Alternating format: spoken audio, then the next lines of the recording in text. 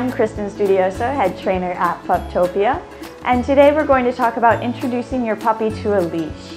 The bottom line is, we want our dog to associate the leash with something good. So we're going to show our dog the leash and play with them or give them a treat. Then we're going to clip the leash on for just a few seconds and then unclip the leash.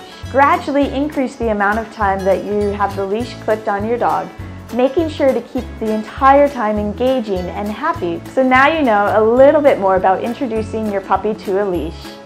Bye!